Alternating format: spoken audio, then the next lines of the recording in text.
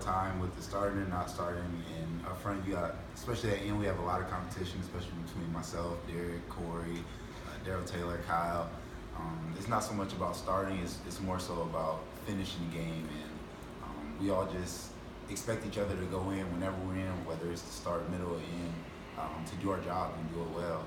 And so much of being excited for the game. I remember my freshman year when they're getting the contracts and stuff ready for it, and it just seemed forever away. And now it's game week, so yeah, I'm pretty excited. Mike and then Austin. LaTroy, is it unfair or fair for media and fans to say that Appalachian State was a wake-up call of some sort? I mean, I think everyone expected Tennessee to win by more points. Were those fair expectations, and how would you look at what happened in that game?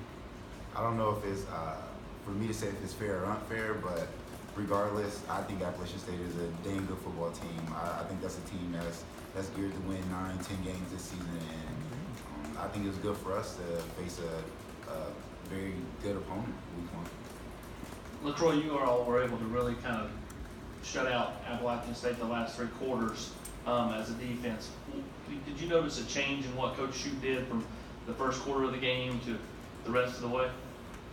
First game of the season it's the game of unknowns, and after the first half, I think Coach Shue got a really good feel for what they were trying to do, and he told us at halftime to say, hey, let's have a third quarter shutout, and we pride ourselves on that, and that's what we tried to accomplish and got done in third and fourth.